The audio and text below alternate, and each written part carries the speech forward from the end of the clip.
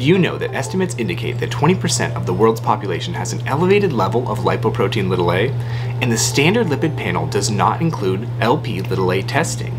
This means that 1 in 5 individuals may be walking around with an unidentified, increased, independent risk factor for atherosclerotic cardiovascular disease. Lp(a) is genetically determined, which means it can be elevated regardless of one's healthy lifestyle.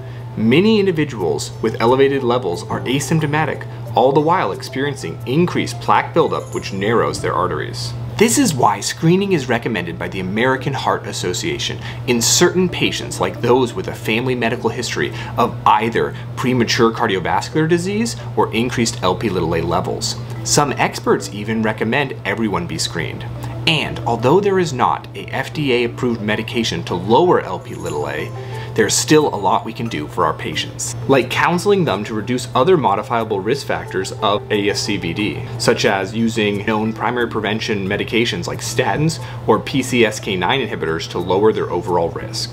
If you want to learn more about this often overlooked little lipoprotein, come have a listen to the Core IM 5 Pearls podcast, episode number 174.